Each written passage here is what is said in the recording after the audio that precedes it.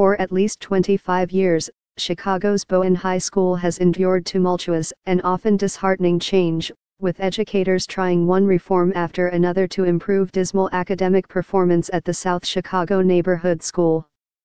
Chicago Public Schools tried a school-within-a-school plan in the 1990s, creating small schools within the massive red brick building. Then came intervention teams to guide educators, and a redesign that closed Bowen in favor of 4 separate high schools that operated within its building for many years. Next came a curriculum overhaul, followed by the 4 schools becoming one again.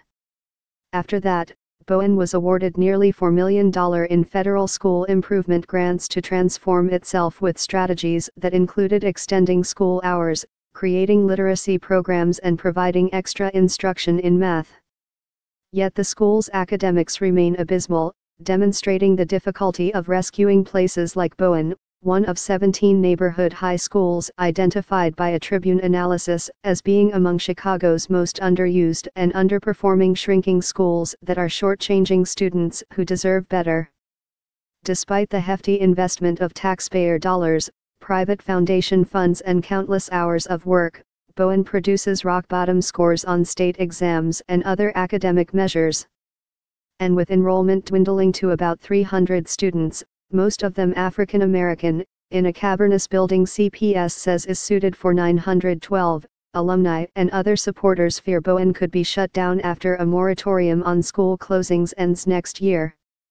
I just believe that it is part of the neighborhood. If it goes, the neighborhood goes, to me. That is my connection to it, said Kenneth Litzy, a member of the class of 1990 who is active in the school's alumni association and still lives in the neighborhood.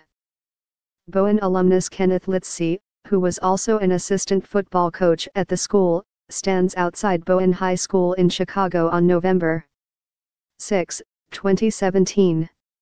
Bowen alumnus Kenneth Litzy, who was also an assistant football coach at the school, stands outside Bowen High School in Chicago on November 6, 2017.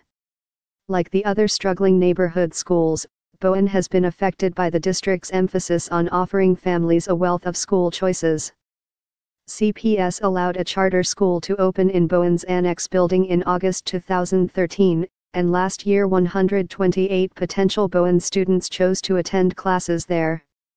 Enrollment in the traditional school building tumbled even as educators used millions of federal grant dollars to boost student achievement between 2012-13 and 2015-16.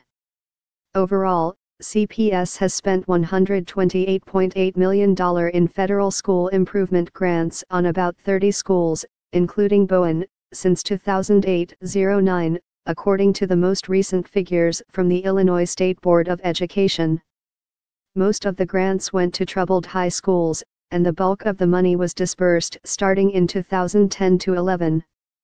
11 of the 17 under-enrolled and underperforming schools identified by the Tribune received grants totaling $59.8 million, with awards ranging from $2.40 to $5.8 million, usually over a 3-year period.